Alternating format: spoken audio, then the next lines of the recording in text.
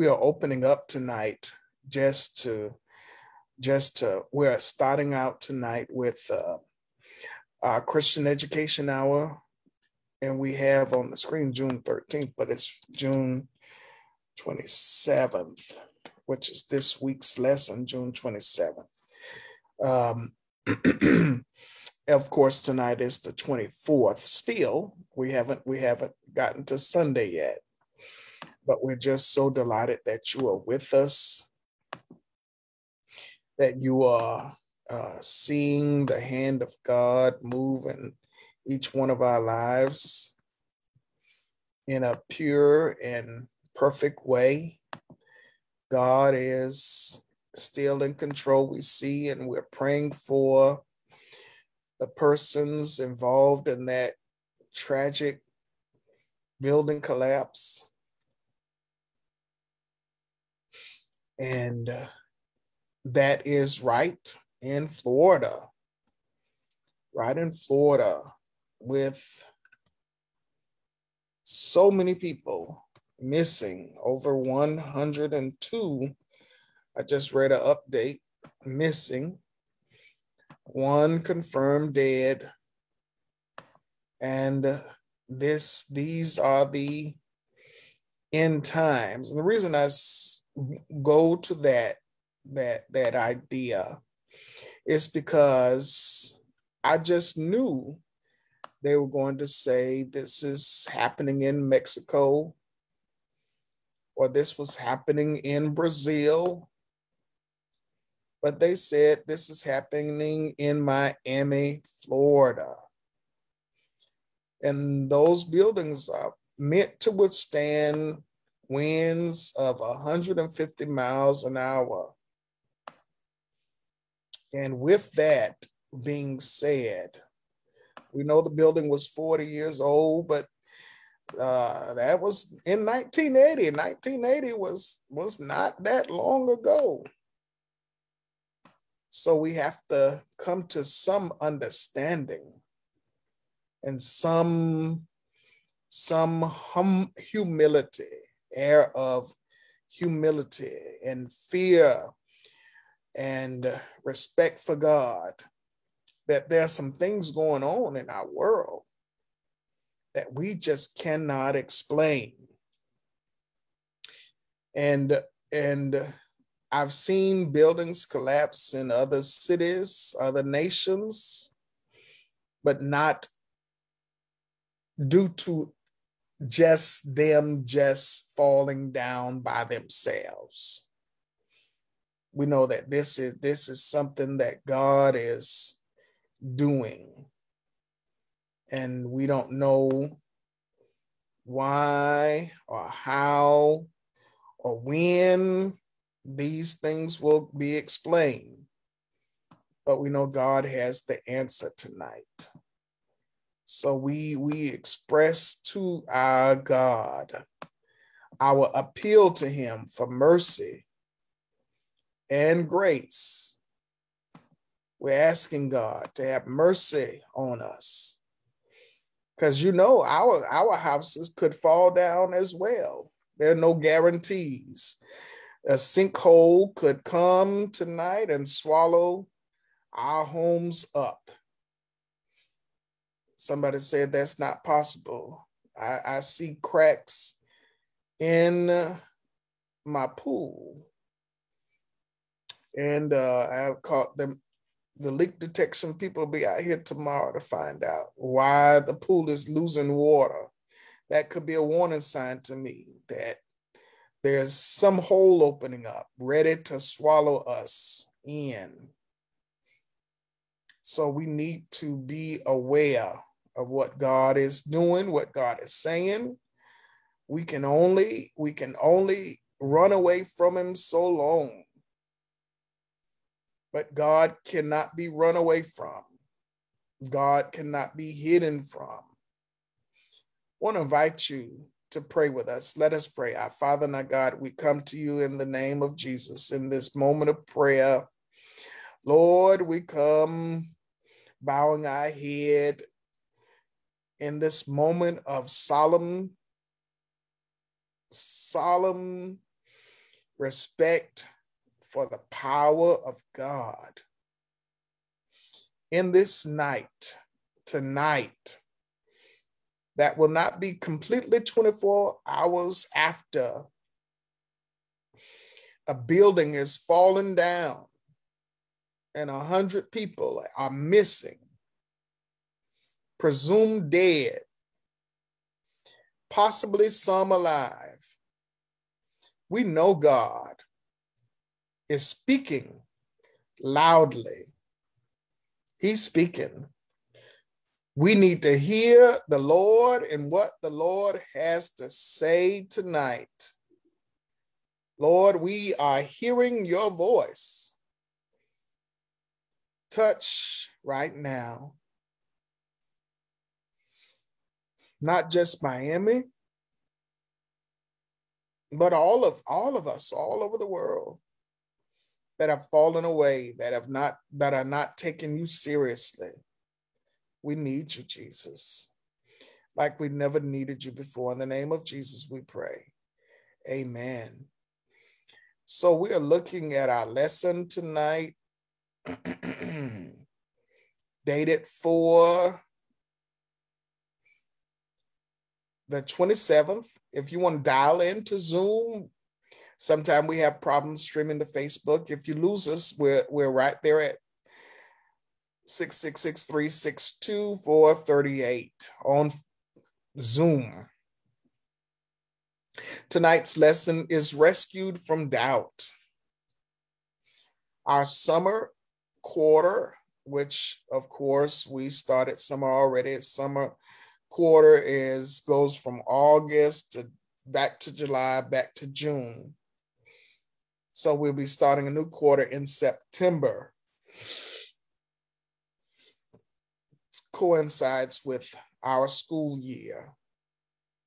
Unit 1, Jesus teaches about faith.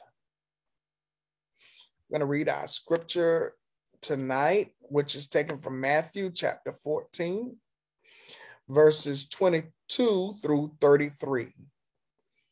And straightway, I love that word, straightway. That means immediately, all at once.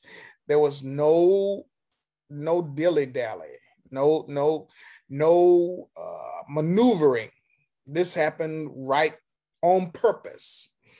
Jesus constrained his disciples to get into the ship and to go before him unto the other side, while he sent the multitude away. And when he had sent the multitudes away, he went up into the mountains apart to pray. And when the evening was come, he was there alone, but the ship was in the midst of the sea. Midst, of course, is the middle, tossed with waves, for the wind was contrary. And in the fourth watch, so we know the days are marked by sundown to sun up in Jewish culture. So they had an approximate time.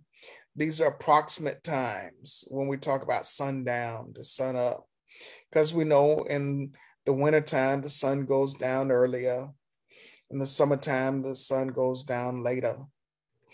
It says in the fourth watch. So if we start at 6 a.m.,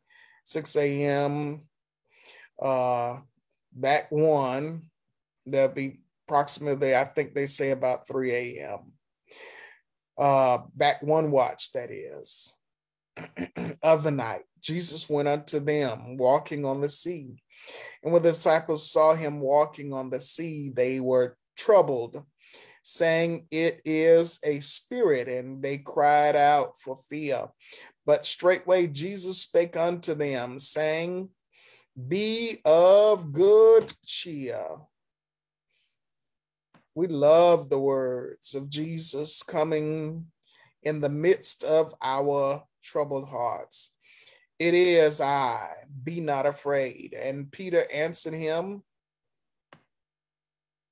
and said, Lord, if it be thou, bid me come unto thee on the water. And he said, come. And when Peter was come down out of the ship, he walked on the water to Jesus, to go to Jesus.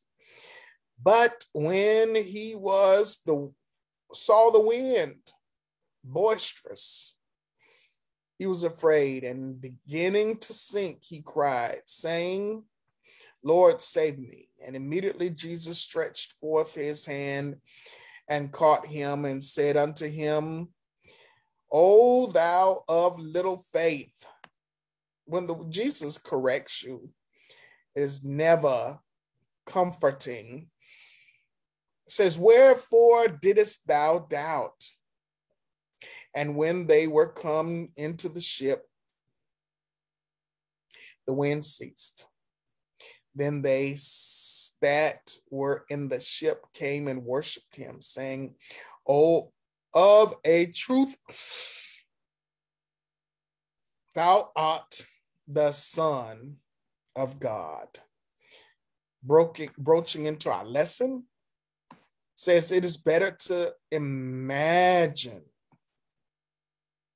Okay, we are talking about Christ, who we can put our trust in, a Christ who is all sufficient, a Christ. Okay, so this is a Christ that is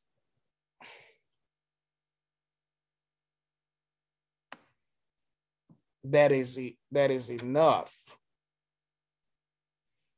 The disciples were people. I'm sure you knew that. But as them being people,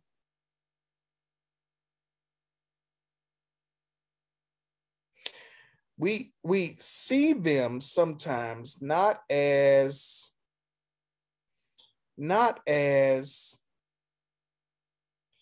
how do I want to say this? We see the disciples many times as a character versus real people.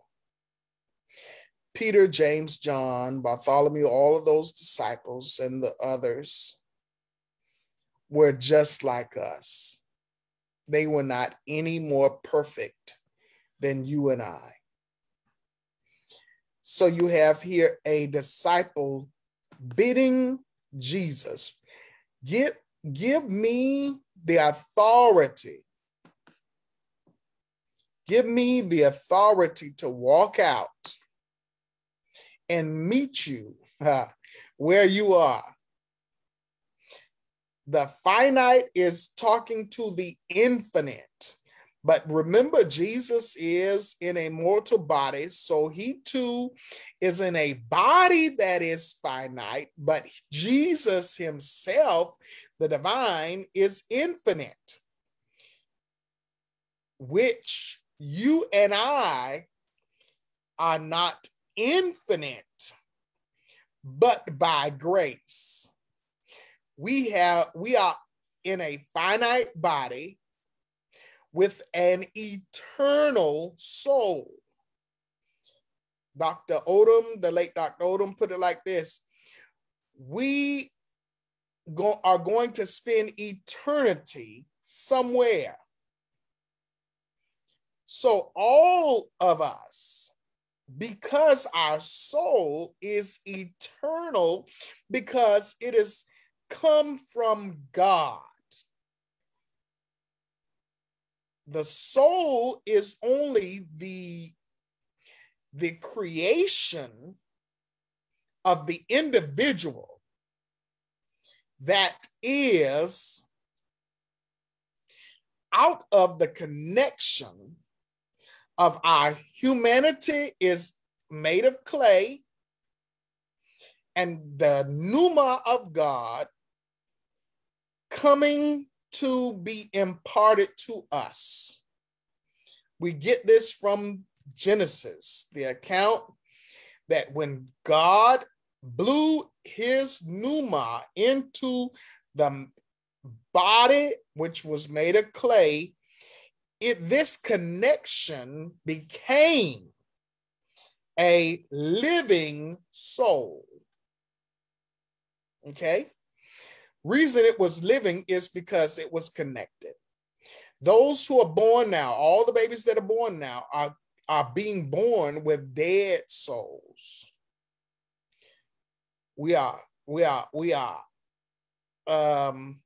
shapen in iniquity, conceived in sin. Adam and Eve were the only ones created or born, so to speak, with living souls. Their souls died at the point of the fall of man. And every soul that has entered the earth after Adam and Eve has been in the form of a dead soul, meaning it is not connected with the eternal God. That is the definition of death. That's the definition of death. Separation from God. You say, when my mama died, or when my father died, when my sister died, when my brother died, and I'm completely off the Bible Sunday school lesson. I'm so sorry, I'm off the Sunday school lesson. I believe this is part of Sunday school lesson, but this is Bishop Alexander's part of the Sunday school lesson. Okay. We're trying to give you an understanding of what qualifies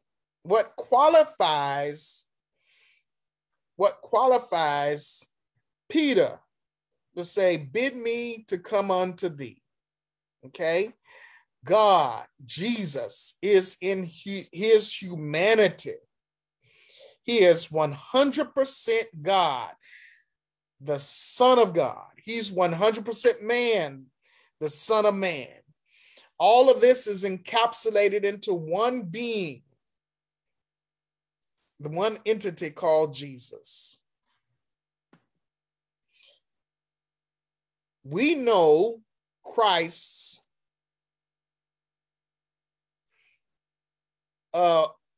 is here in this what we call this depiction. The story is a depiction, but this is an accurate, true story. So this is a non-fiction story. Okay, this is not Star Wars or The Color Purple. This is a real live situation.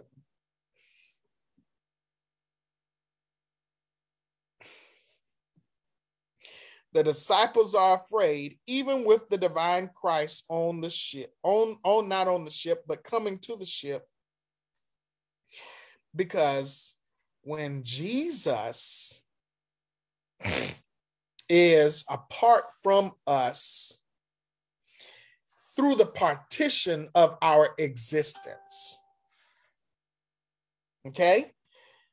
What is the partition of our existence? We see Jesus. Thank you, Sister Angelita. God bless you. We see this moving of God. God is moving. Watch this. There in our humanity, what causes fear is there is a partition between Christ and us. We are on earth. Christ is in heaven. We have the Spirit of Christ in us. Because the Spirit of Christ is in us, watch this now. We are still out of touch with him. So when he shows up in our situation unexpectedly, because that is our mind being focused on the activity of trouble, when Jesus comes in as Christ, as the Spirit of God, it is a startling situation. There's nowhere else to put that. It is a startling situation. Christ comes in. Christ comes in. We're going through our Sunday school lesson. Those of you who are teaching this lesson understand that we're not looking at depictions of people. We're looking at real people in real threatening situations. Okay?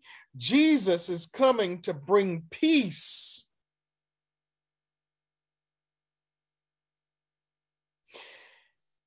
And he is coming, and his arrival brings fear. Jesus in the aftermath says, you have little faith. We came across this charge of having little faith last week in Jesus' teaching on worry in the 6th chapter of Matthew. Jesus is indicting humanity. Humanity is indicted every day. Every day. We are indicted in our humanity because we are condemned in the flesh. What does the Bible say? Flesh and blood cannot inherit the kingdom of God. So as long as we are in our bodies, there will always be a lack of faith.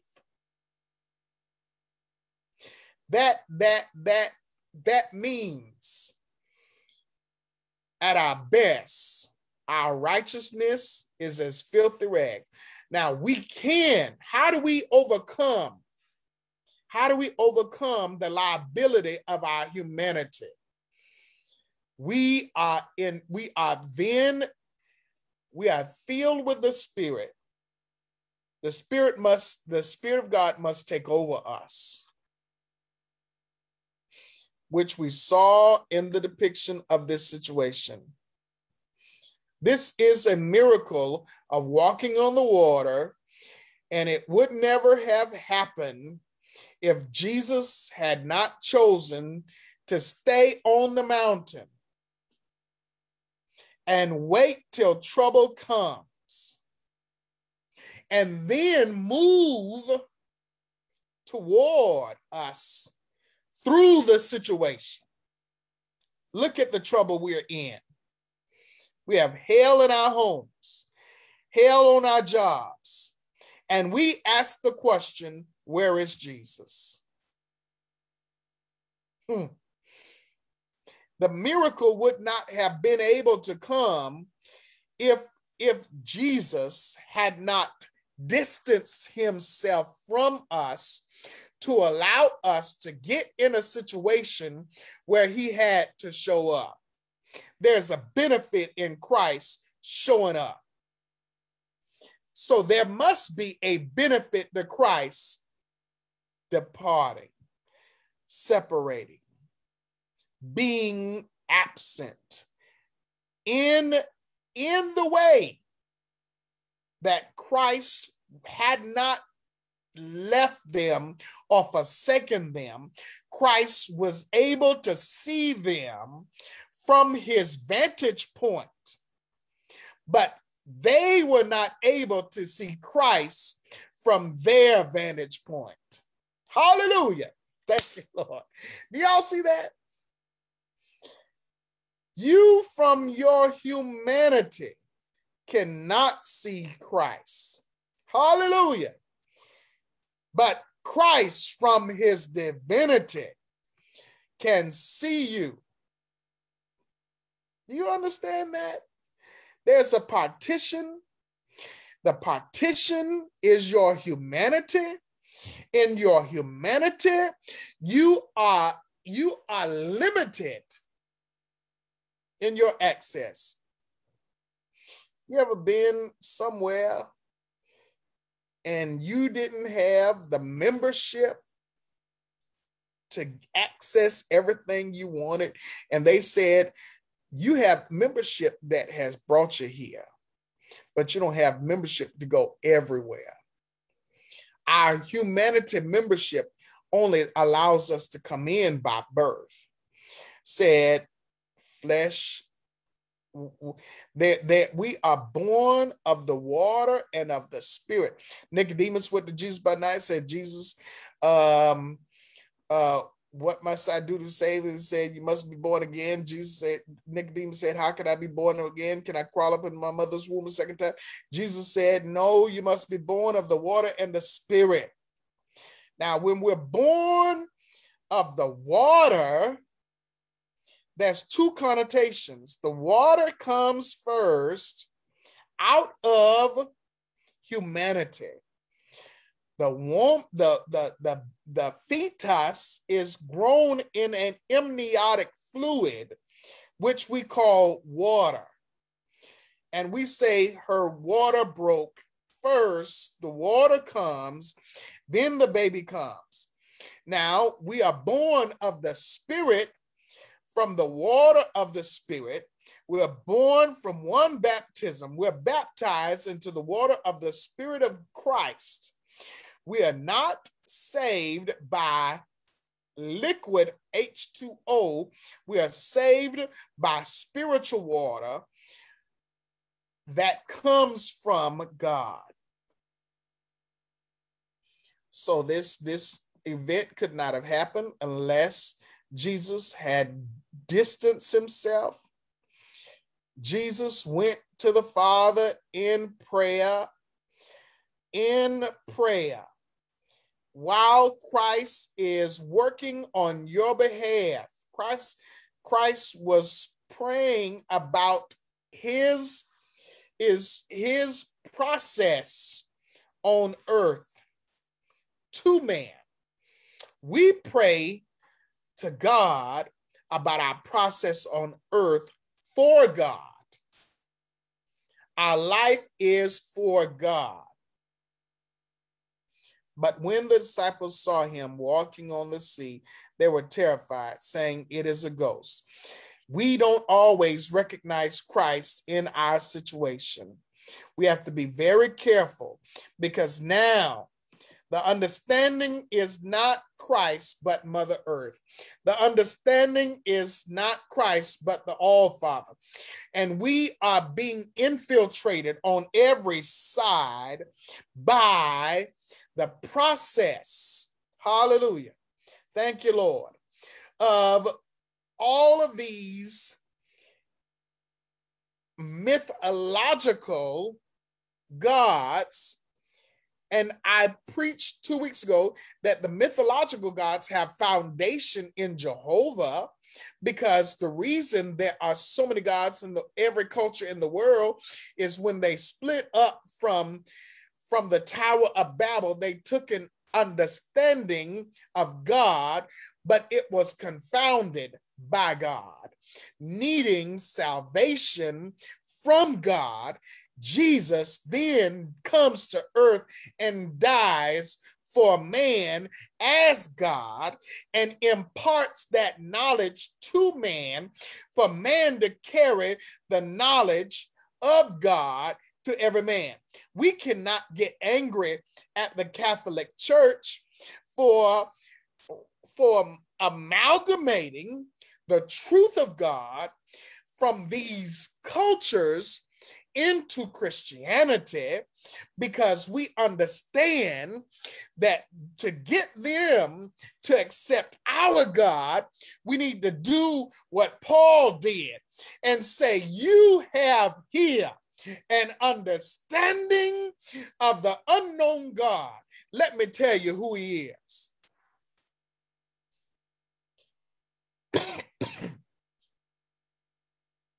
So we must take their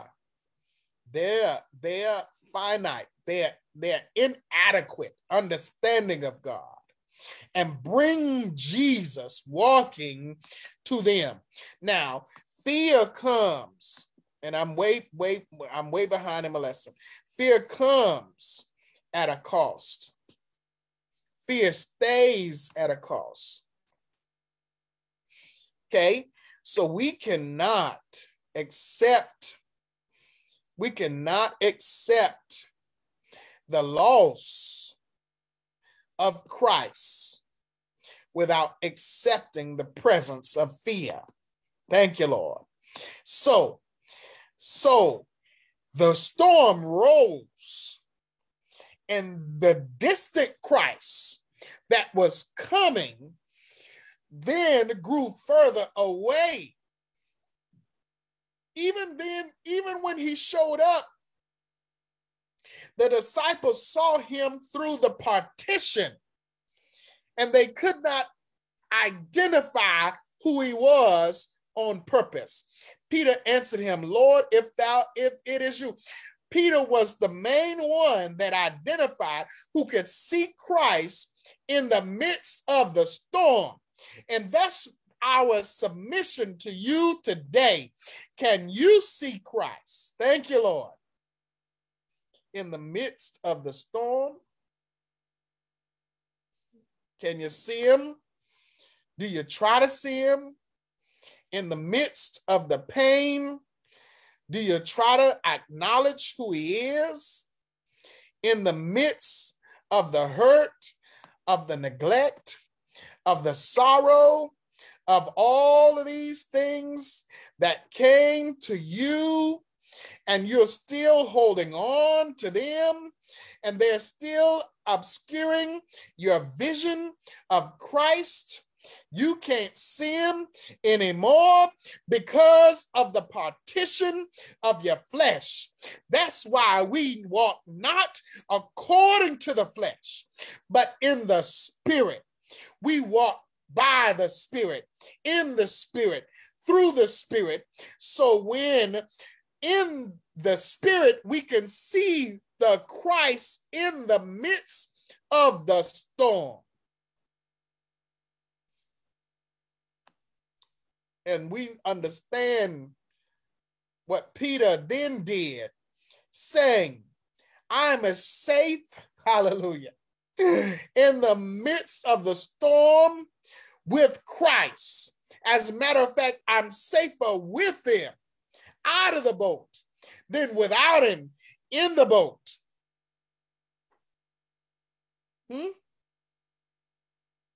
Jesus singled out Peter, and to be tested, Peter volunteered.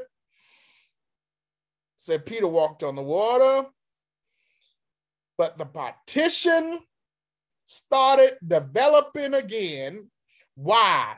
Because the attention of us is only maximized when we neglect our human situation, our human paradigm, our human limitations, what we don't have, what is causing us pain.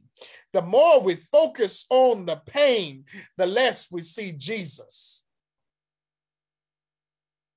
Jesus teaches about faith and doubt. It is here that Jesus teaches about faith. Jesus immediately reached out his hand. Let me show you the scripture that we're referring to here, or the commentary. We have to understand the commentary said Jesus teaches about faith. And right here, Jesus immediately, this is the scripture, reached out as his hand and caught Peter, saying to him, at the same time, Jesus is bringing support, he's bringing correction. Now, here's the deal. We're in a bad situation. We're in a time of COVID. We have buildings falling down. We have people shooting random individuals, people shooting babies on the highway. And yet our culture says, Jesus, we need not. LGBTQ, money, vaccine, what is it, Trump, anything but Jesus do we need. Then watch this. LGBTQ says we have pride in ourselves that we are what we need. Guess what? Pride cometh before a fall.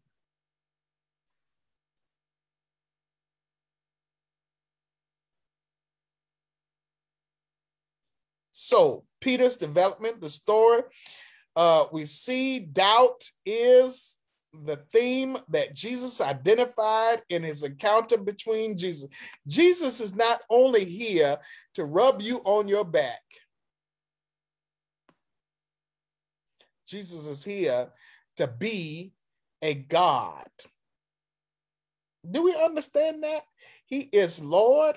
He is not just our, as Donald Parsons says, cosmic bellhop. Jesus is not, what does the doctor do when you call him? He gives you stuff that's supposed to correct the issue.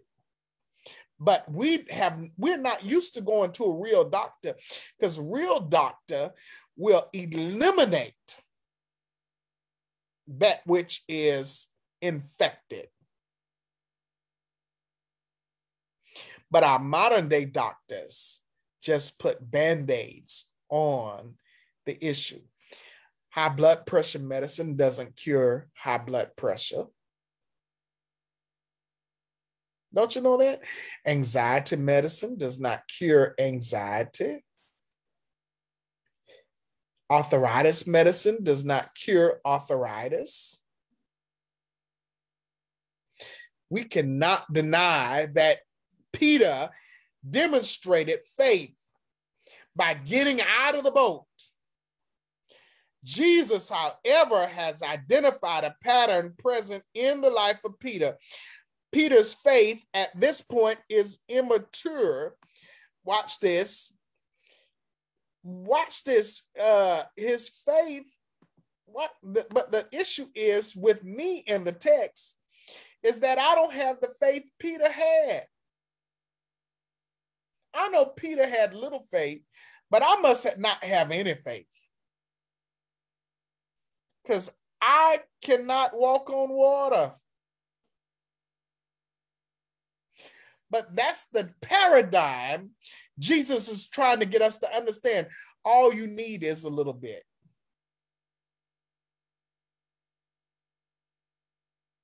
And the little bit Jesus is trying to diagnose is that it's not the amount Jesus is referring to, it's the consistency. We have faith on Monday. We have faith Monday morning. And by 9 o'clock, 10 o'clock Monday, our faith is gone. This story is really important on our understanding of Peter.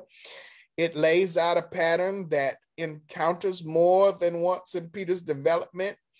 We have to understand that Jesus is working on us to get us better. Jesus is working on us to get us better. The reason he has us going through what we're going through is to make us better than what we are. We cannot be who he wants us to be until we get in his teaching program.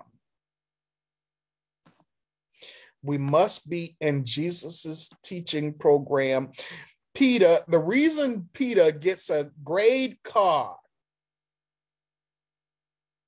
after he takes this test is because he is a disciple. The word disciple means student. So if Peter is a student, shouldn't he get a grade card? You are upset that Peter gets a grade card at the end of the test. Who are you to judge Jesus? God forbid it, Lord. This must never happen to you. That's when Jesus had to put Peter in his place, saying, "Get thee behind me, Satan. You are a stumbling block to me." You know, when Peter tried to correct Jesus, Peter is trying to tell Jesus he does not need to be a sacrificial lamb. 1 minute, Peter is telling Jesus, "You are the Christ, the Son of the living God." The next minute, Jesus is being told by Peter, "You cannot go to the cross." Peter is always getting an assessment by the divine teacher. Jesus is our teacher. He is our divine teacher. This pattern in Peter's faith reaches its culmination when Jesus and the disciples had just finished the Last Supper, were headed to the Garden of Gethsemane, where Jesus would be arrested. Jesus shared that all the disciples would desert him that night, but Peter boldly proclaimed, "Although the other disciples might desert you, I'm not leaving you." Jesus said, "Peter, you'll not only leave, but you'll deny me." When Peter said he would never desert Jesus, imagine Peter never felt bolder in his faith. We can say a lot of stuff and blame it on the Lord, but it's not the Lord until we do what Christ has said. Some things that we say we're going to do are not of Christ. They're of us. Taking the lead on the day of Pentecost, when the Holy Spirit came down and filled believers, Peter is the first one. How is Peter the most dynamic one? He went through Jesus's training program. Don't be afraid to let Jesus correct you. This kind of faith does not give way to doubt when challenged, is of a different order altogether than mere self-confidence. We have to understand the purpose of Christ in our life is to bring us to a place where he can teach us. The disciples called Jesus Rabbi. Everything Jesus did in the 3 years was a teaching experience. That's how we know. That's how we know. Watch me now. Judas is not saved. Jesus did not teach Judas betrayal. The whole 3 years, Judas was learning from the devil. We must be secure in our dedication to God. I love the bold expression of faith at the end of Habakkuk, though the fig tree does not blossom. Let's read it together. And then we'll let you go because it's already 45 minutes.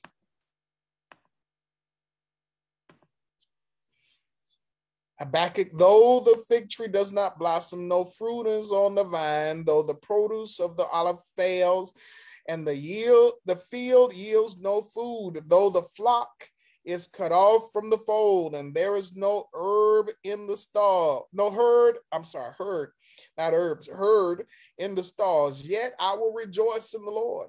I will exalt in the God of my salvation. God the Lord is my strength. He makes my feet like the feet of deer. He makes me tread upon the heights. All of the circumstances described would drown the confident feelings of a person without faith.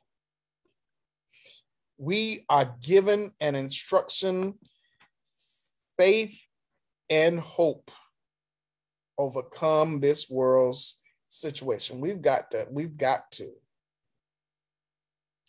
put Christ in his right place as our teacher.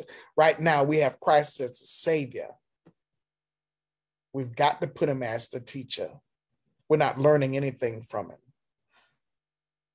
How can we be saved if Christ is not our, not only teacher, but our examiner? Reason we're supposed to do that examination every month, because we ought to hear what Christ is saying through that examination. Every time we take a test in school, we review it with the students. That's what self-examination is. Christ is already examining you in your heart. Are you hearing what he's saying? Then we review the examination ourselves and see how do we do better on the test next time. God bless you. God keep you. This is our prayer. Let us pray. Our Father and our God, we pray for Bishop McLeod, who's on his way down to Miami to be with those families. We know that there are over 100 people, 102 people that might be trapped, might be dead. These are times when we need to hear what God has to say.